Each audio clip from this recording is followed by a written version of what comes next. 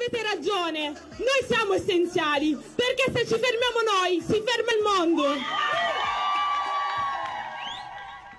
Welcome to Contrasense, a podcast exploring current issues and new research from the social sciences.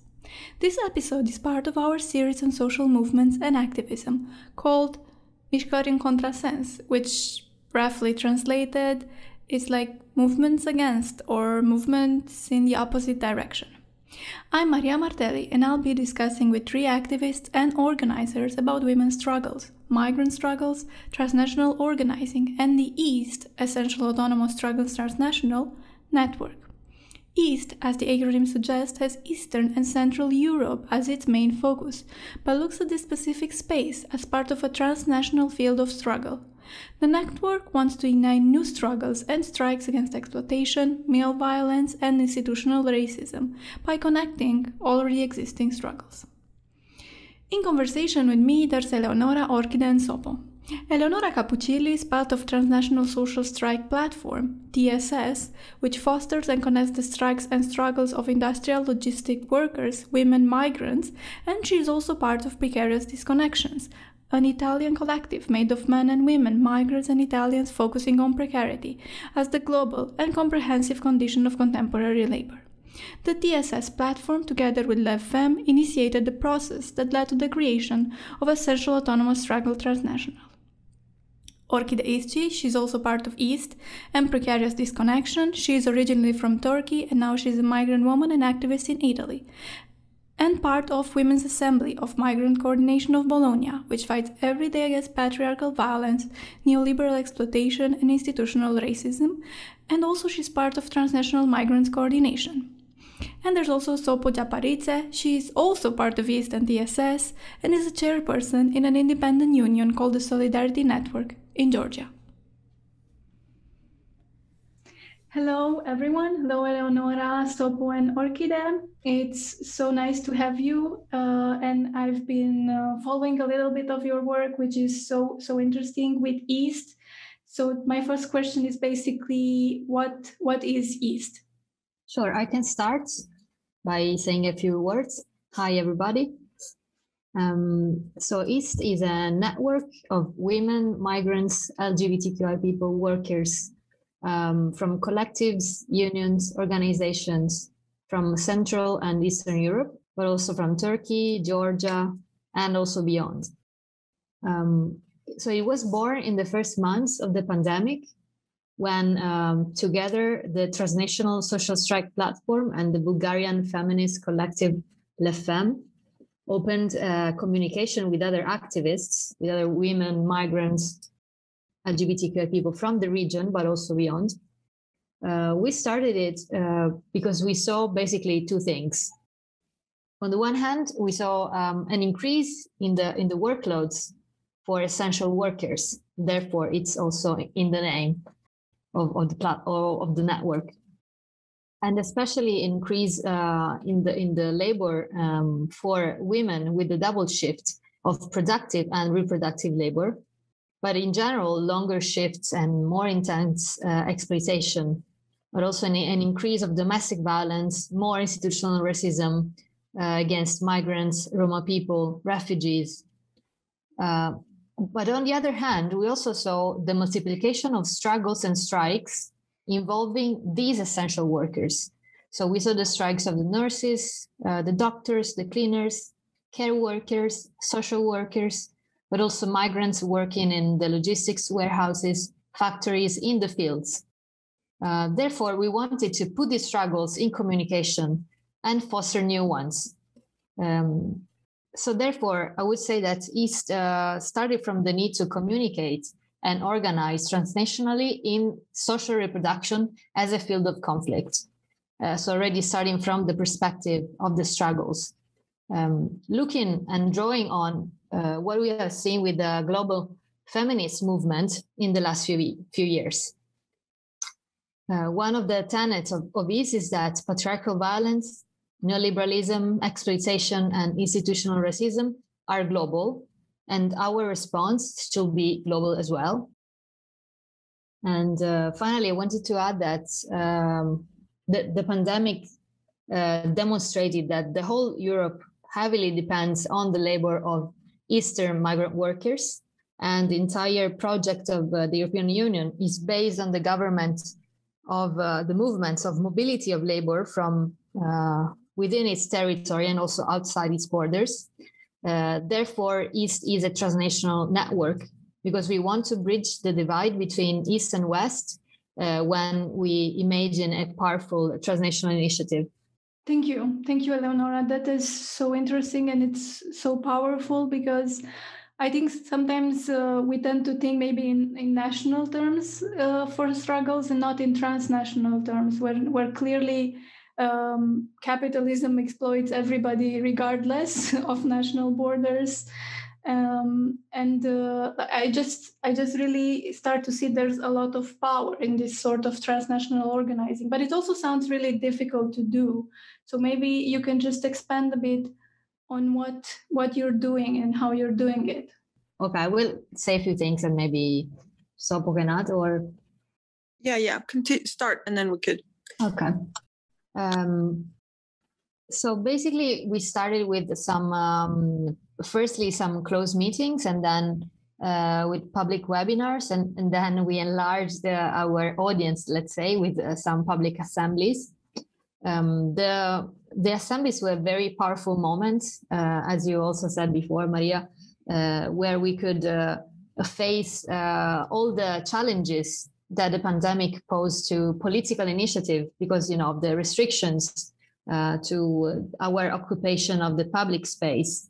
So it was a moment where we could think and strategize together about our common struggle or how actually to build a common struggle against racism, exploitation, and also patriarchal violence, which was one of the first things we saw that increased during the pandemic.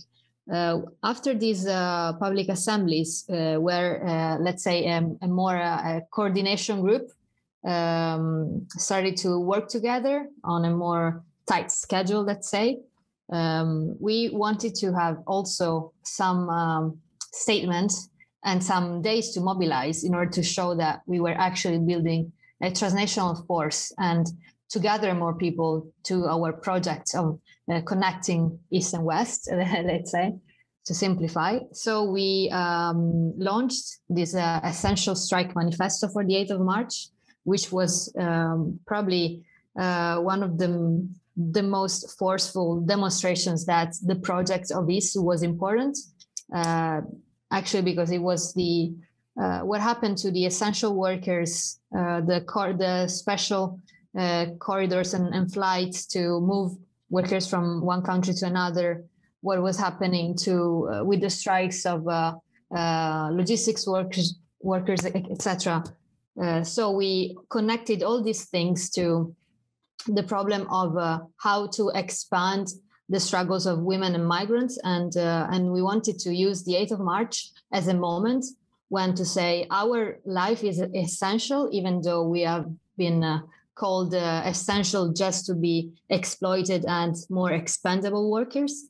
But also our struggle is essential and our strike is essential, and we want to organize it on a transnational level. So we took the 8th of March as a moment to organize. And after that, so we also had some national assemblies where we could present the Essential Strike Manifesto.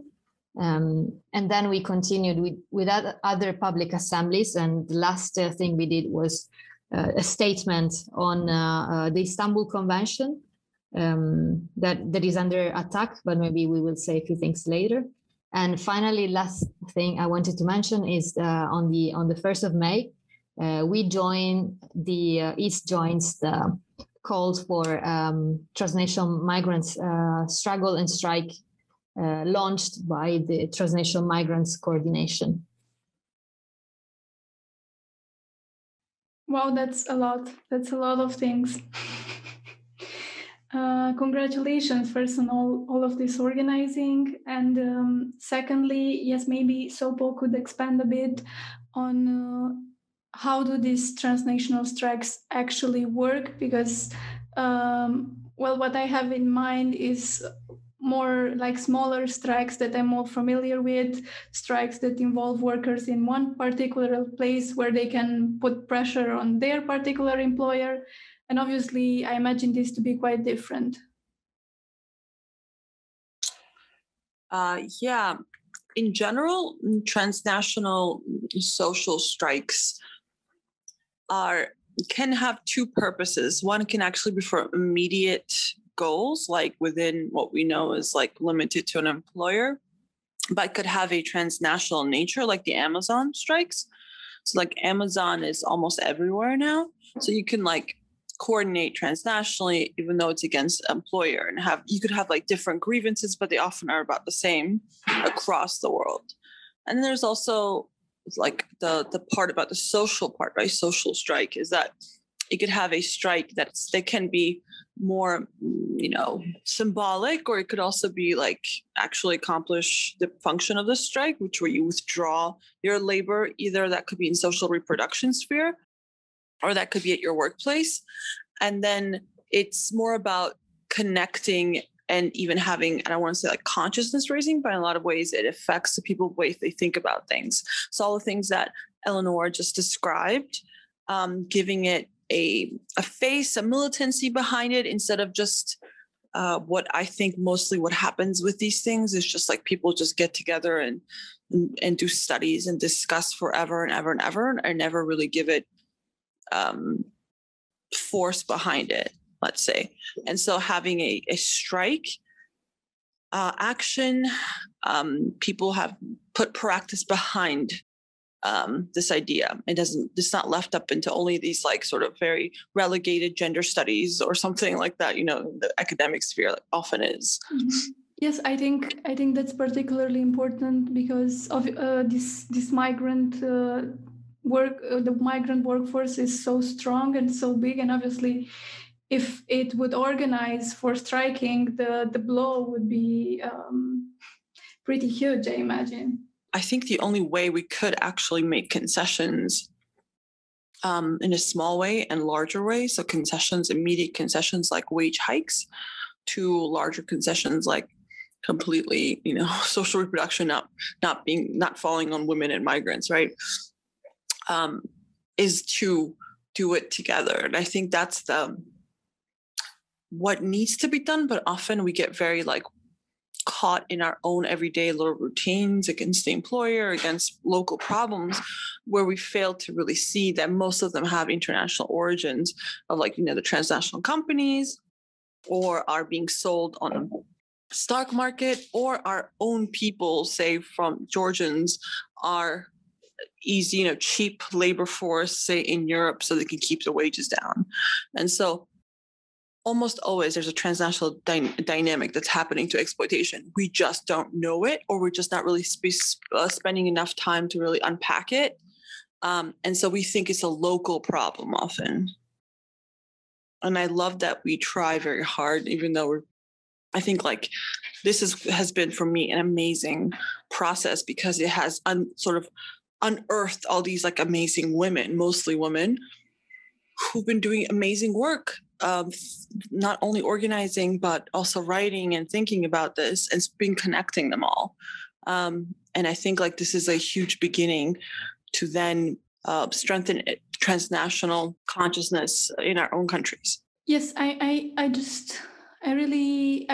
find so much energy in just listening to you, because I sometimes find the news to be so bleak, and the general situation to be so sometimes despairing, sometimes terrifying, that, like you said, it's really hard to find the energy and the force to come together and to do all the work that needs to be done, so people can actually come together and organize together. So it's really great to listen to these stories and to focus on how we can do all of these things, and not only fight back, but even do the work of doing things differently, not just also resistance, but not just resistance, just creating something else. And that's one amazing thing, and it's really difficult to do when there is so much to fight back. And I'm thinking of what we were mentioning, the Istanbul Convention, and the fact that Turkey was retreating from the Istanbul Convention, and there's all this conservative backlash in Poland too, and that's something that really needs people to organize against these kinds of movements. I was thinking maybe Orkide, you could tell us a bit about it. Yes, I think the transnational level and just the transnational point, as also Sopo and Eleonora was talking about, is very important and at the base also on the attacks against the Istanbul Convention. In these days, we're talking about Turkey's withdrawal from Istanbul Convention. However, we know that actually in the whole of Eastern and Central Europe, the convention has been under attack since late 2017 and has not been ratified in countries like Bulgaria, Slovakia, Hungary. And also Poland now is trying to organize a new, let's say, convention to propose it to these countries. We know that actually in the countries where on the paper Istanbul Convention is exists. For example, I talk from Italy, and in Italy it exists on the paper, but we know that Istanbul Convention, it's not enough alone to avoid patriarchal violence, male violence against women. So even if the Istanbul Convention exists on the paper in some countries, everywhere in the world, there is a still huge problem on the freedom and in the sense that the male violence against women. So actually, even if in the places where the Istanbul Convention is not visibly under attack, we know that we need to organize ourselves as a feminist transnational fight, and actually E.A.S.T is trying to do this. E.A.S.T is a really important platform in order to bring together all the women and feminist women's movements all over the world, but especially on this Central and Eastern European countries. So this since the attacks on Istanbul Convention as the against women's freedom is not a single isolated event, but it is a transnational event, we need to also respond transnationally, because the Erdogan's withdrawal from Istanbul Convention was actually a message to all women in the world that the family, the traditional family, should be at the center of the society's organization. Also because this brings us again to the organization of social reproduction, because we know that, as also my comrade said before, this social reproduction is carried out mostly by women and by migrant women in all these countries. So that's why for these conservative and neoliberal governments, it is important to keep the hierarchy between men and women who are who have been always reminded that their traditional place is at home, at family, and taking care of the family. So in this sense, also the attacks, for example, the reasons why these countries, Turkey included, attack Istanbul Convention, because they say that Istanbul Convention promotes homosexuality against young people, and it makes take like distances from wedding and like family values. And we know that this kind of rhetorics are at the base on the bring back that traditional social reproduction, which has to be carried out by women according how they think. Of course, we're not thinking like this. At the same time, the attack against Istanbul Convention is symbolically very important also because it prevents the possibility for women or LGBTQI people who escape from violent places or from male violence that they may face in their countries.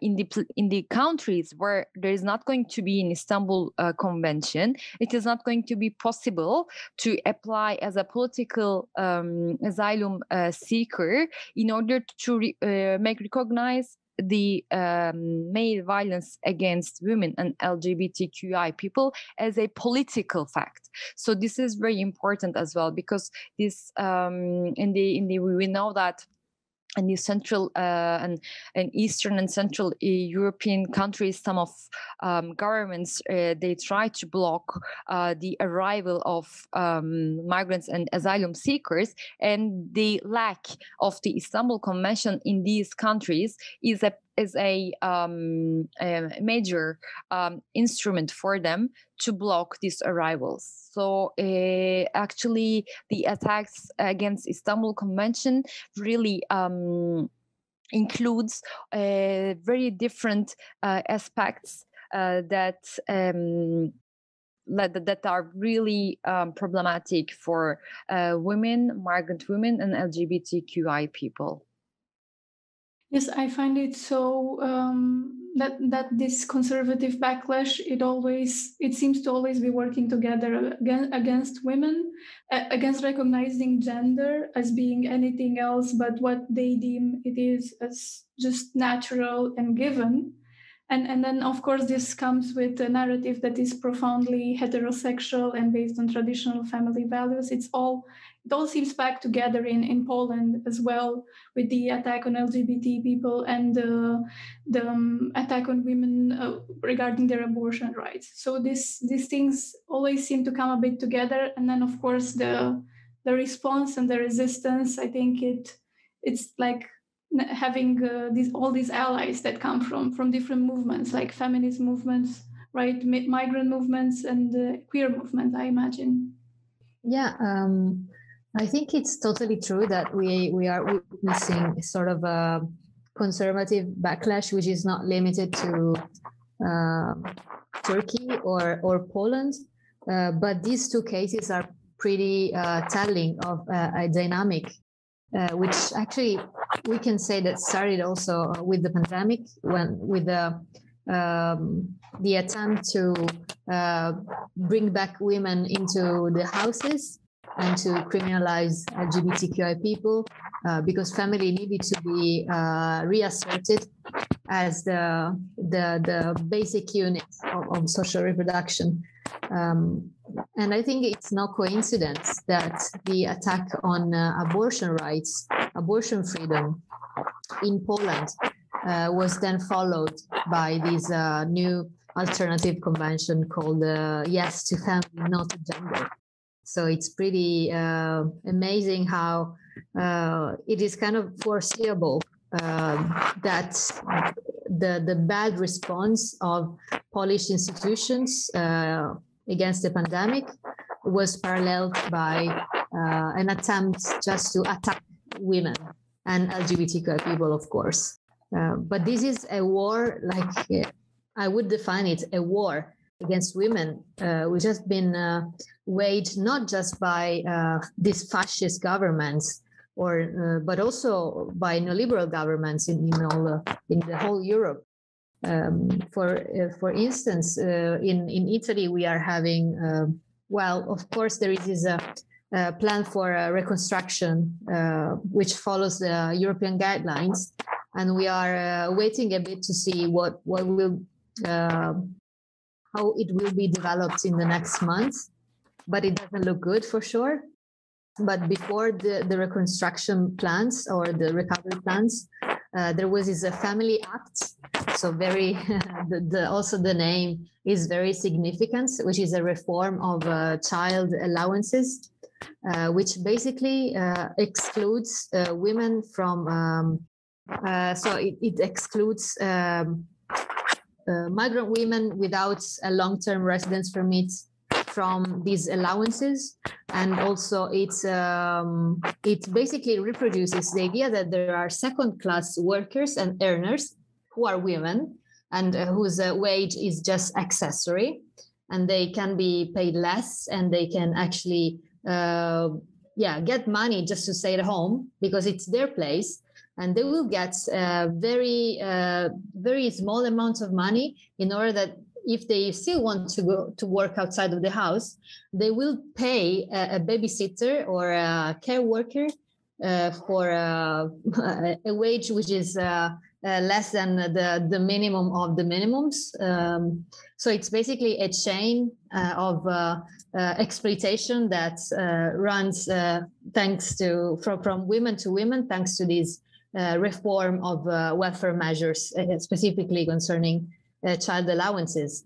Another thing that it does is it basically this reform, this Family Act, puts together all the different child allowances that or subsidies to women workers that were existing before, and now there is only one state aid for women and mothers, and it is basically a bureaucratic way to restrict this, to reduce the size of these aids and to exclude more and more women from these funds. So it's basically another another proof that this counterattack on women who have been dismantling the family, who have been moving within across the borders and have basically undermined the institution of the family. Now these governments, who are not just the fascist ones or the Catholic ones or the Islamic ones, etc., but different countries in different measures,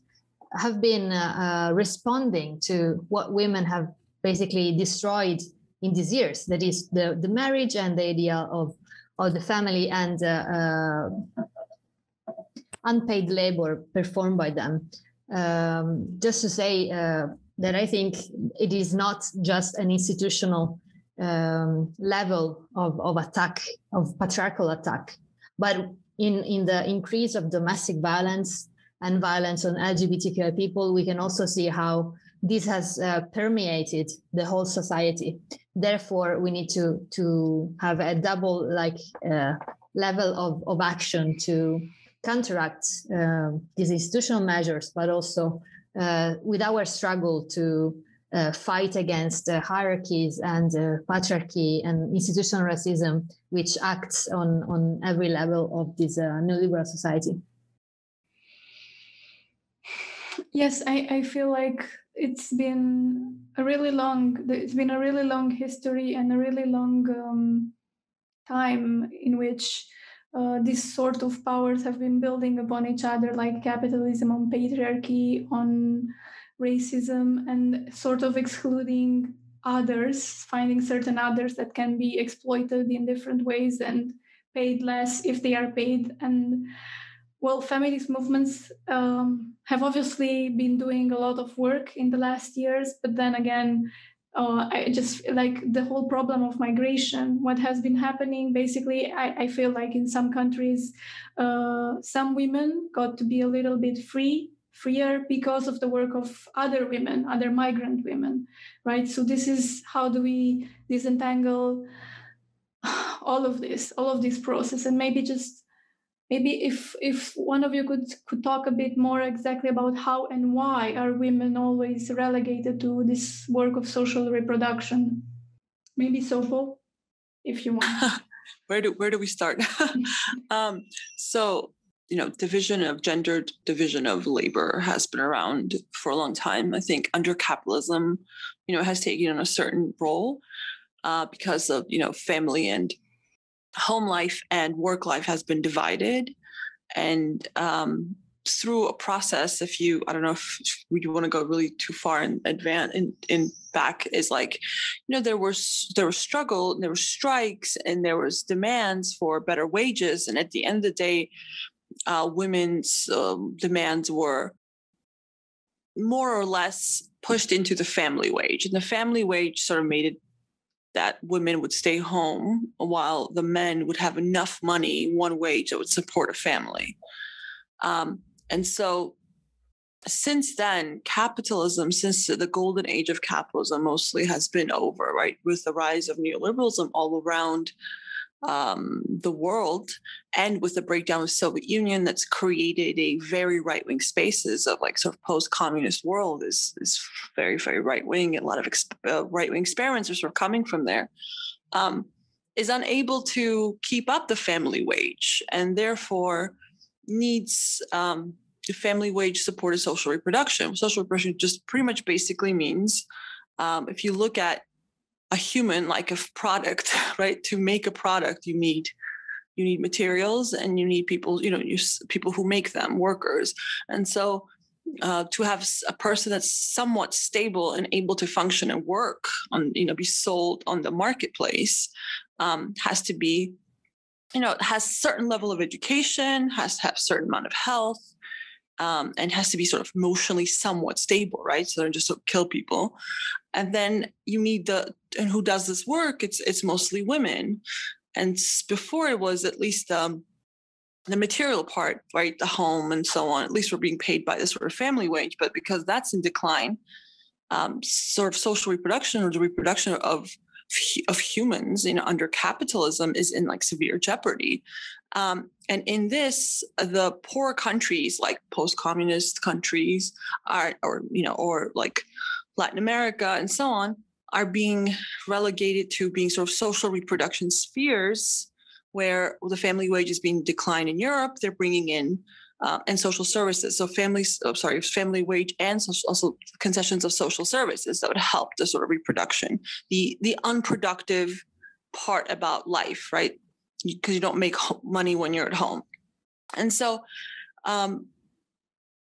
like mostly, women from, say, Georgia are being sent, they're migrants, very cheap labor force, say in Italy, where they're providing services that locals would charge much higher for because they have higher wages, because they have higher living, and they're assuming the migrants are going to live like 5 to 10 people, a room. They're going to suffer because they have no rights. They use like legalization, like paperwork, as a way to make sure they don't actually ever ask for better working conditions, so their wages never really rise. And what's happening is that social reproduction, as in these women had kids here. Who's raising the kids here? It's the men aren't doing it really. And there's almost no social services here. So it's created a huge crisis where it's a sort of a catastrophe. People are not they're not emotionally balanced, right? They don't have their needs met. They haven't seen their mother in 15 years. And there's been like, examples of suicide and, problems like high drug use because of it.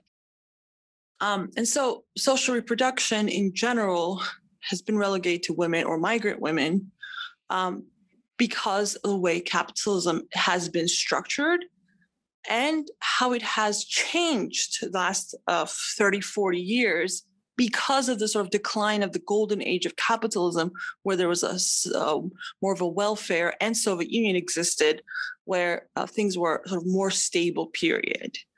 I don't know if I explained too much, but that's the short version, I think. No, it's not too much. It's good. It's making me think. Actually, in Romania, there's also exactly the same issue with parents leaving, especially women, and children are left to fend for themselves, or sometimes with grandmothers or grandparents, because sometimes somebody still needs to take care of them. But obviously these women are most often doing care work or domestic work or other sorts of care work for somebody else's children. Can I add something to what Sopo said? Yeah, of course. I think, now, like, we have this problem, as you asked, why, like, mostly women are conducting the social reproduction work. And at a general level, for example, it is very important, I think, to talk about also how this structure is kept alive. Like, what are the instruments that have been used by governments in collaboration with the bosses in order to make a bigger profits. For example, we know that in the European Union countries, but not only, also, for example, outside of the European Union, for instance, also in Turkey, there are a lot of Syrian refugees and migrants and asylum seekers. So also there, even if Turkey doesn't make part of the European Union, also there is this kind of structure where like all like migrants, asylum seekers and stuff, they need to have a residence permit in order to stay at the new country that they are staying. So, for example, in Europe, in order to have a residence permit or renew it, one needs to have meet some requirements, and these requirements, for instance, are directly related to a work contract and a salary, or at the family. So all these 3 points are directly also are those points that they lay also at the bottom of the patriarchal system, and also the male violence against women. Let me explain more what I want to say. For example, in Europe, in order to have a residence permit, ones need to especially find a job with a job contract, and they also need to have a salary. There is an amount of salary required by the governments. So if one earns under that amount, even this person has a job, it is not enough to get the renewal of residence permits. So what does that mean? This means that also, like, we have been living like an economic crisis since 2008, but now with the pandemic it even became bigger. So now it is for migrant people, it has always been very difficult to find jobs, but in this period it is something almost impossible. So that means that in order to get a residence permit, so in order to continue to stay in the country where they are, they end up accepting really the works that are like are paid as like starvation wages, or like jobs, works at workplaces where they are treated as almost like non-humans. They live and work in non-human conditions. But this becomes possible because the migrants and asylum seekers need to show that they have a job contract, and they have that amount of salary which can permit these people to renew or to obtain their residence permit. Or at the same time, there is another way to obtain a residence permit or to renew it. It is the family reunification. In the family reunification, the most of the people who ask this family reunification residence permit are women. And of course, that means that women who ask this kind of residence permit are dependent on the salaries and on the residence permit or citizenship of their partners.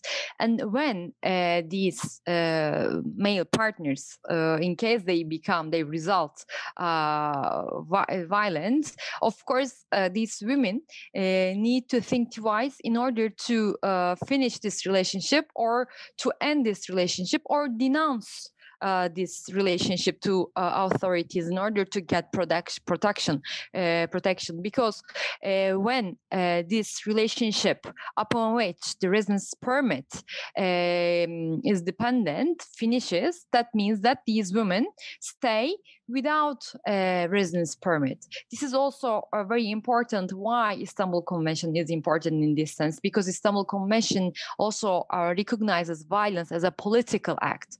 So as we see, like as E.A.S.T, in E.A.S.T, there are also some of our comments that they make part of, like also myself, I make part of Transnational Migrants Coordination. Is like one of our biggest claims is to have a unlimited and unconditional residence permit for all people in Europe. So because if we can like cancel this residence permit regime, then we can be free from all these 3 points of the work contract, that and a certain amount of salary, and the family reunification that puts us in like cages and limit our freedoms. Thank you, Orkide. That's so important what you're saying, and it's especially, it made me realize that I actually want to ask another question, because I haven't been paying. I don't think I've been paying enough attention. I was thinking of the EU, and I was thinking of how people who migrate within the EU don't have that many legal problems.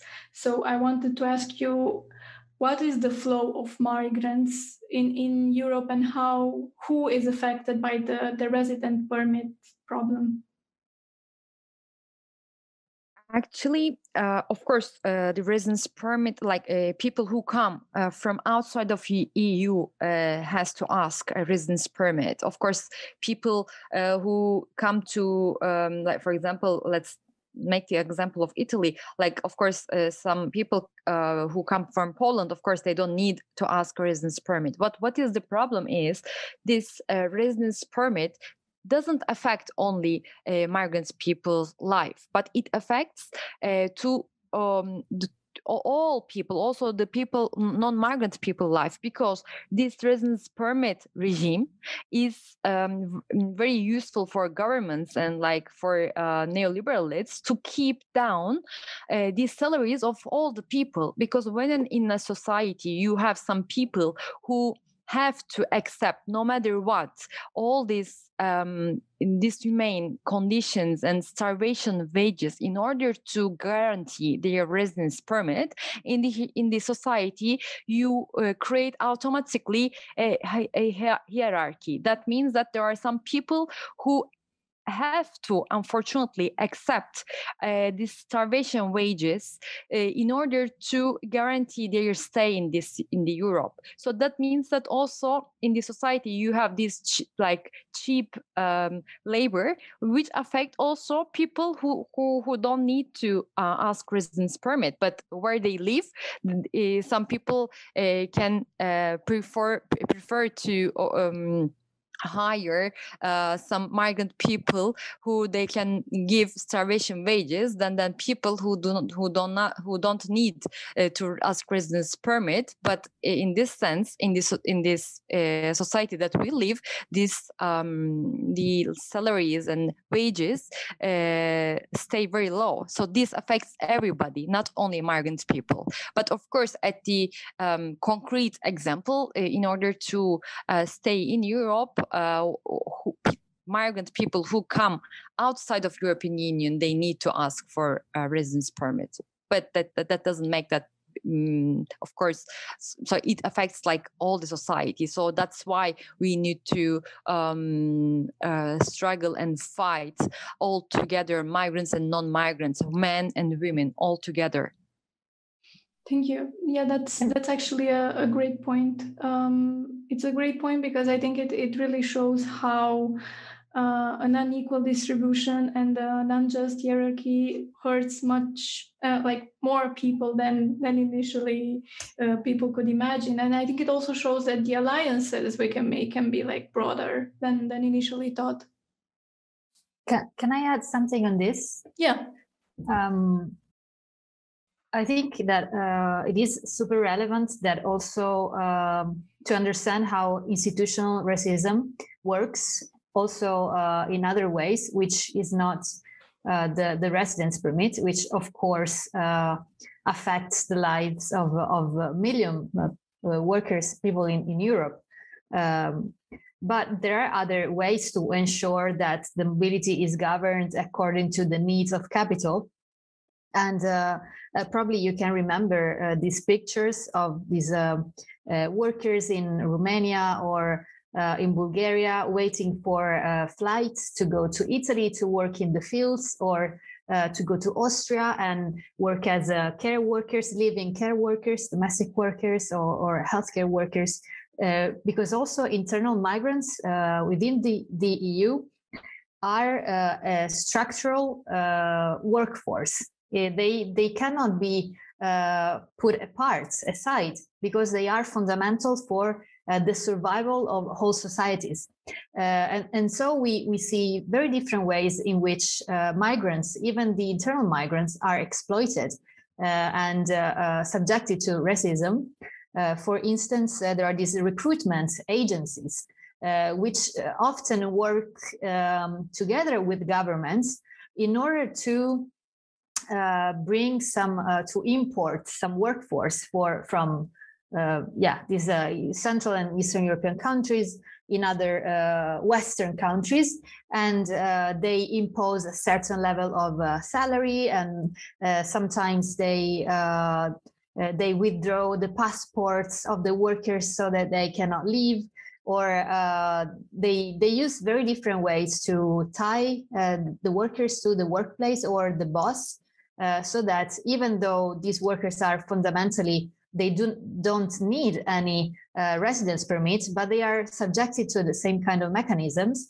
Or if we think about posted workers, these workers are maybe they are from Poland, but let's say their boss is based in Hungary, or even outside of the EU, in Ukraine, for instance. Therefore, they follow the rules and they get the wages of the boss of the country, which can have also very, very low salaries. So even though they are employed on the European territory, they follow the rules, the way, and they get the wages of a third country, because EU allows in very different ways the bosses to exploit migrant workforce in very different ways.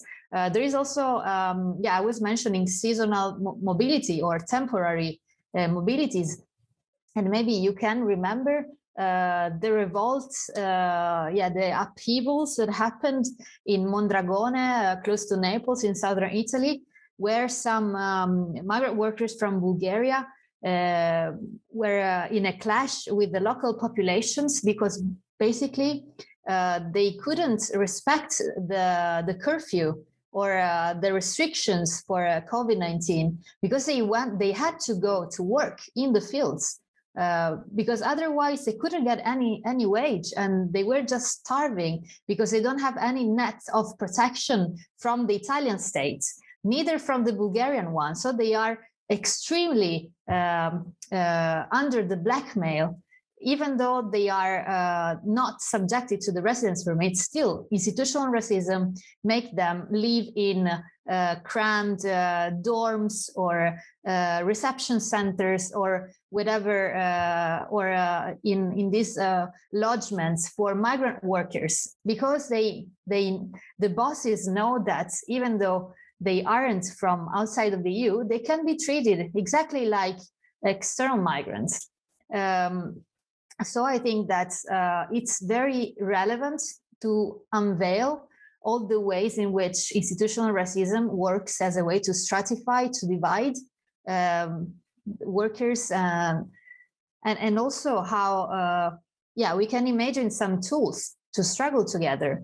Because sometimes, and here comes again the problem of transnational strike, because even though maybe we have bosses not employing migrant workforce, there is still the threat to move the factory, to move the plant or the service provider somewhere outside of the EU borders, or even within the EU in some special economic zones. So the fact that capital can move and plants can move means that workers are under a blackmail. So if you stop working, or if you go on strike, if you demand higher wages or better working conditions or safety regulations and protections, then we will just close the plant and we will move it somewhere else in Eastern Europe or in Czech Republic or in Georgia or whatever. So I think this is really important to see how different levels are intermingling together, and maybe start from this to understand how we can really be effective in our political action on the transnational level. Thank you, Eleonora. That's very lots of many good points actually. And I was thinking while you were saying, I was thinking that this manifesto asks for these resident permits to be for all migrants and refugees, and also for well-funded transnational welfare. So what would that look like? I don't know if the exact what was concretely thought of in general, but I think like social services like welfare are very much limited to mostly it's like a citizens or certain kind of residence permits or so on, and they're linked to that. Or like in Georgia, it is very meager. So there's there's no minimum wage. There's no unemployment insurance, and so on. There's like almost nothing. Very basic welfare program. If you're like very, very poor, you get like just enough not to die. And the pension is also very, very low. And we should also think about pensioners. We don't really talk a lot about pension. It's just a continuation of wages, right? When you can't work, and that's also under attack. And so when we think of in those terms, how much even just workers, like since, being a union leader, organizing strikes, organizing workers becomes much more difficult when if they've ever been laid off or fired because of this. There's no unemployment insurance, right? There is no minimum wage. You can't control it. So you can't coordinate. You can't tell people, say like a nurse who's working 3 jobs just to make ends meet. She's maybe working 80 hours, 90 hours, maybe 100 a week. So if you try to limit her hours, if there's no minimum wage, all they do is she's just going to get even less money, and not some kind of minimum. And so all of these things put workers in a very weak position to fight. As in the risk to strike, the risk to go against your boss becomes a lot higher without any kind of social security, any kind of mutual aid, and all those things when they don't exist. Or strike fund, right? Another one is the strike fund is supposed to continue paying wages in some form while you're on strike, not having that either. So they in every way make it very risky, as in like a high cost to go ever against the employer. And those are things that the way I think of it is how do we minimize, how do we fight back and have programs, right, that are well-funded, that are inclusive, right, universal, that would give strength to workers to then be able to take more risks, or let's say it'll be less costly for them to fight their employer. And this is really the crux of the problem, is they on purpose limit these things so to make you weak, right? To make you feel like, oh, I must work for this sweatshop to survive. I must work for very low wages where I'm being abused and I'm also then illegal. Or I will be deported, or I will not have any money coming in, or I will never be able to get welfare from it. And so that would be one of my way I would see that. Yeah, sorry, just to add a very quick thing. I think that another point that was made when we were discussing within E.A.S.T about this claim of welfare is that now many states are having a welfare which basically reproduce patriarchal order. So basically, they are confirming women in their allegedly natural role as caregivers. And so all the state aids where they actually exist are conceived as ways to reproduce the fact that women are performing care work for free or for very low wages. So I think that to claim a transnational welfare would be to dismantle those sorts of transnational chains of exploitation, which also are based on the fact that welfare states in Western societies are working just thanks to the work of women and of migrants. And in order to, just to make another example, I think that what we have been witnessing with the protests of nurses in Bulgaria, for instance, but also in Georgia with doctors, etc., is that they were contesting the fact that welfare should be something very either expensive for those who can afford it or totally degraded. And in this degraded public system, women and migrants are working for very low wages without any protections and constantly under the risk of catching COVID-19 because they are having, as Sopo said before, they are having 3 jobs in a row. And so they are basically passing the virus from one place to another because they don't have hand sanitizers, masks, and all these sort of things. And one of the things that we wanted to say when we were claiming for welfare on the transnational level is that it is a problem that involves both the workers and the users. So defunded and degraded welfare or non-existing welfare is not just a problem for those who are not receiving any aids or healthcare or education as well, but it's also a problem for those who work in those systems because they are overworked, lowly paid, so on and so forth. So I think that this is something we can be a terrain of struggle even more in the next months because the next generation EU is going to give a lot of money to many European countries, and so will affect also how welfare is structured.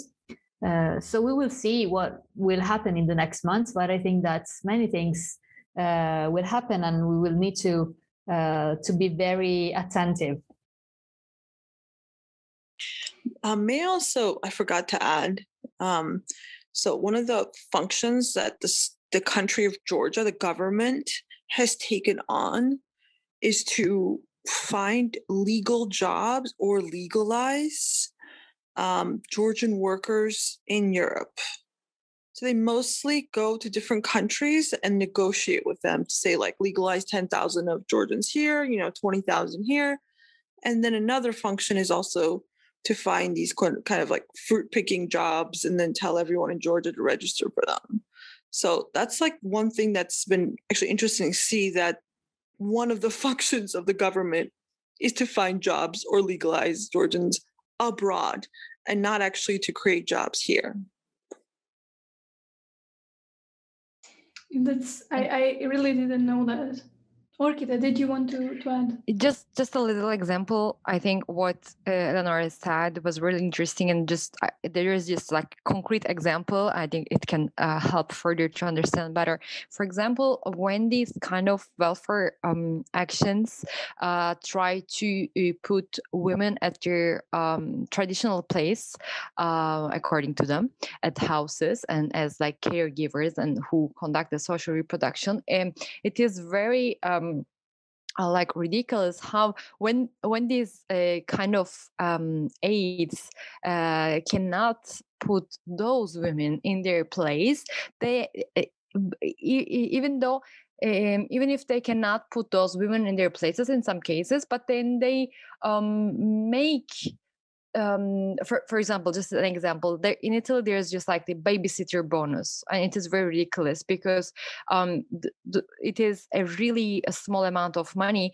which of course make women who work outside have to hire like other women, because we all know that like the most of the babysitters are women or migrant women, so they make them pay really ridiculous wages per hour, like for let's say €5 per hour, and they create still a hierarchy of wages, and in this case also between women and migrant women, but also between labor and migrant labor. So in any case, they try, if they cannot do something, for example with women, they at the end they make it with migrant women. So this is very important to keep in mind when we all unite and like fight against this kind of also at transnational level. We need to keep this in mind.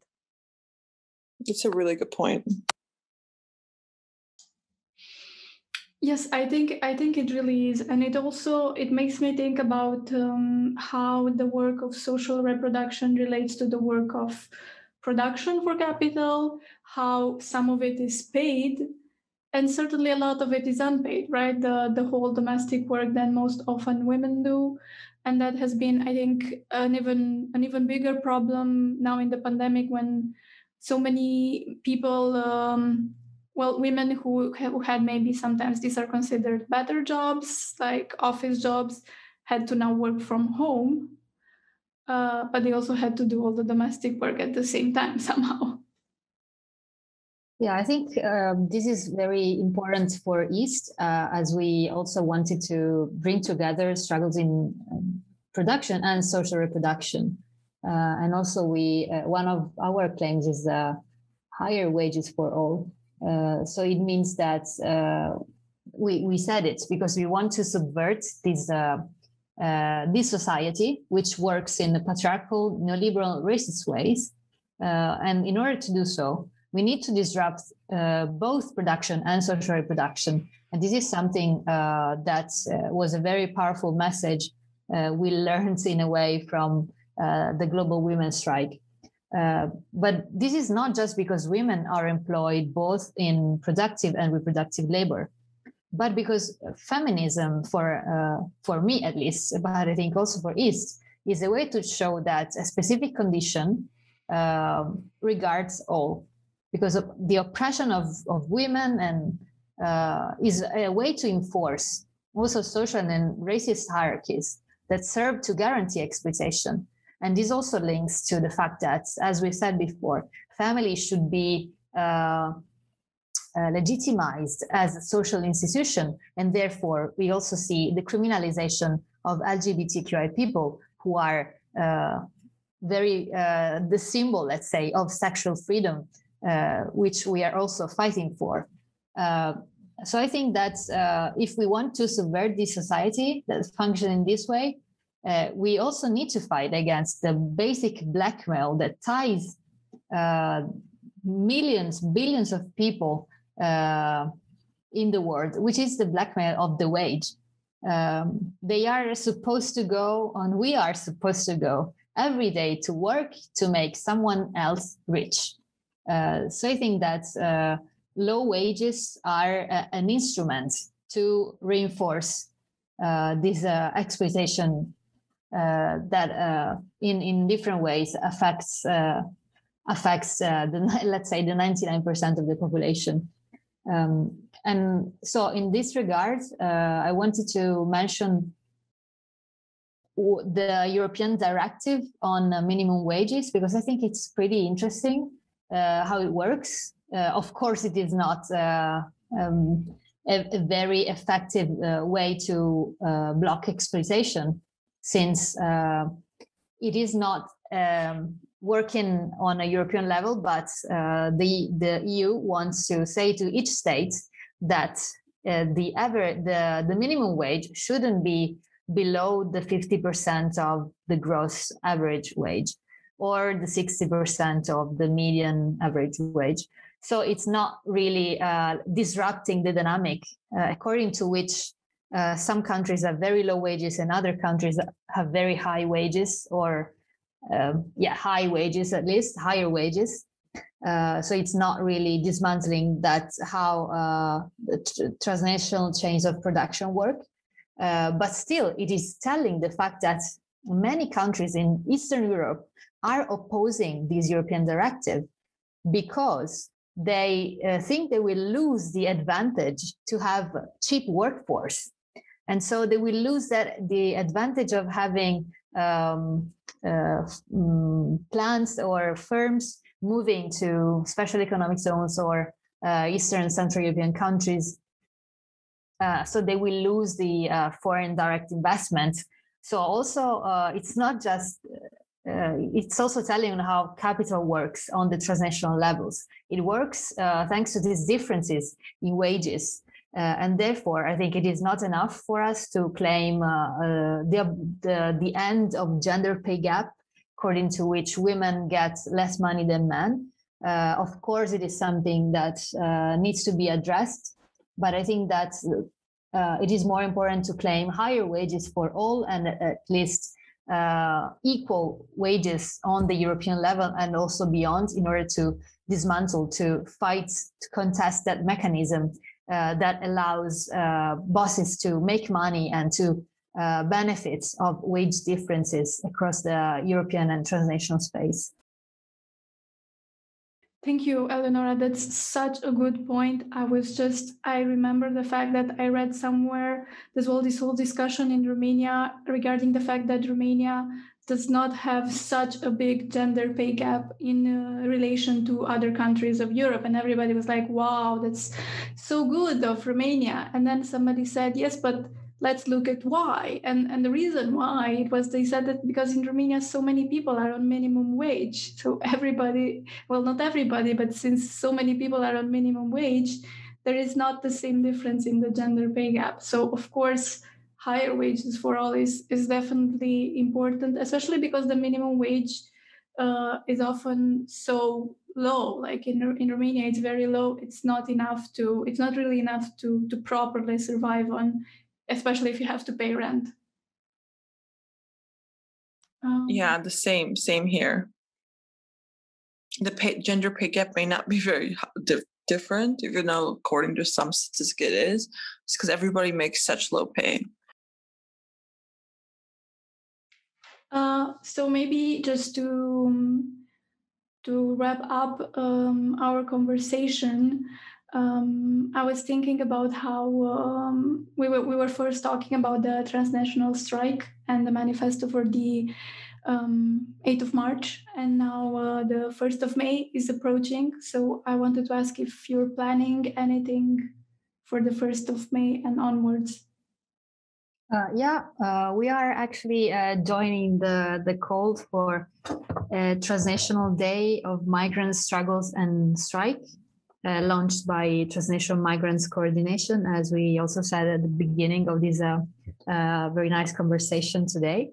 We wanted to respond to this call on the 1st of May to say that we will, of course, take to the streets and be in the squares on the 1st of May because it's May Day, Workers' Day. But this year, we also want to bring in the voice of migrants, especially migrant women, of course, but migrants in general, because we think that it is important to bridge the struggles and to show that there can't be any struggle against exploitation or for claiming the force, the global force of the workers everywhere in the world if we do not take into account the condition of migrants, which is not just related to the workplaces, but also about the other conditions that migrants experience in their everyday life. And as we were saying before, we want to connect the struggles of those who leave and those who stay, because we see that both the condition of both subjects are very strictly interlinked, because differences in education, welfare, wages are a force that makes many people want to go abroad and look for a better life and better wages and sometimes also better welfare. But this is connected to also the conditions of those who stay and need to face these very dire conditions in the houses and in the workplaces. So I think that the 1st of May could be also for E.A.S.T a moment where we can experiment a connection with in the name of migrants struggle and strike, and also to reflect a bit how we can empower each other's struggles and how to connect them on the transnational level, pushing forward a bit our process and see if we can fight not just on the day of the 1st of May, but also beyond, and to relaunch our initiative for the future. So on the 1st of May, we will be in the streets, and we also wrote a statement in support of Transnational Migrants Coordination. But basically, I think it will be another occasion for E.A.S.T to shout loud our message against patriarchy, exploitation, and racism on the transnational level. Thank you. Also, I would like to add something that at our last assembly, like our E.A.S.T last public assembly that we organized, as we also said before, the participation was really high, and there were like really many women from all over the world. And at the end of this assembly, beyond the 1st of May, we also talked about the organize a second assembly on 23rd of May towards for an organization, as also stated by the comrades from Turkey, that they are still resisting and organizing and fighting against the withdrawal from Istanbul Convention. So we're also after the 1st of May, of course, we're not finishing our activities or our political events, but we will be continuing in collaboration with comrades from Turkey in order to keep alive the attention on the attacks and the withdrawal from the Istanbul Convention, and this will continue. Thank you, Orkide. Sopo, do you have anything to add to end on? First, I just want to say thank you so much for having us on. Really appreciate this. To get us for you to get to know us a little bit better, and hopefully we can get stronger every year. And our next May Day will be even bigger and better than the one that we're going to have each year to get stronger. Great. Let's have it that way, and struggle together until there is, nothing left to struggle for, if ever. The Transnational Migrants Coordination calls everyone to express their rejection of the European regime of patriarchal racism and exploitation on May 1st by demonstrating and striking in the squares, streets, workplaces, and on the borders to demand a permanent and unconditional European residence permit, dissociated from work, income, and family.